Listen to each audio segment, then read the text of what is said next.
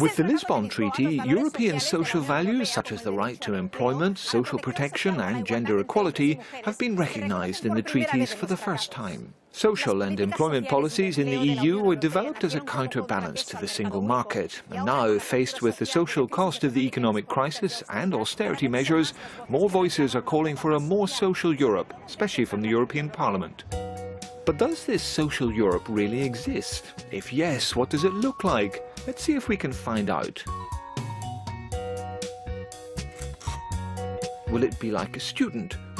Or more like a young person searching for their first job?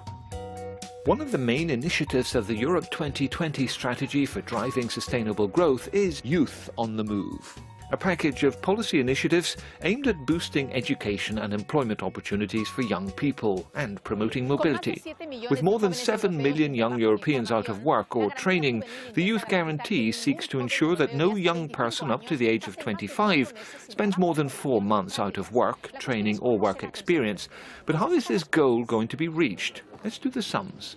Up to 80 billion euros will come from the European Social Fund, added to which the Youth Employment Initiative will provide 6 billion. 86 billion euros per year split between the 28 EU countries makes 3 billion per country to supplement their national funds.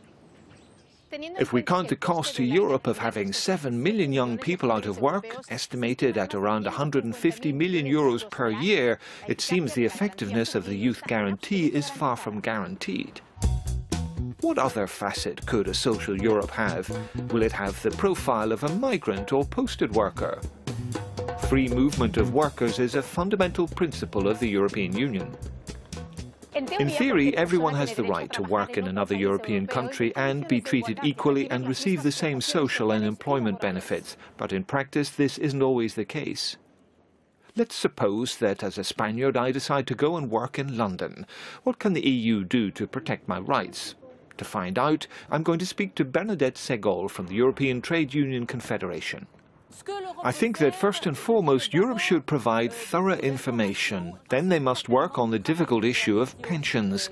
But the European institutions can't do everything. The Commission can't ensure that all working conditions are correct. There are many areas which are national competences. With 28 different laws, it's not always easy to find a way out, but we're going to keep searching. Is poverty and exclusion the face of social Europe? With more than 80 million Europeans affected, nothing can mask the scale of the problem. For the first time, the Europe 2020 strategy has set out clear targets to lift 20 million people out of poverty in the next 5 years. As a result of an agreement reached between the Parliament and the European Council, to the 20 billion euros provided by the European Social Fund, a further 4 billion will be added from the Fund for European Aid to the most deprived. But will this be enough? The money obviously is not enough, given that the problem is so huge. However, the money helps.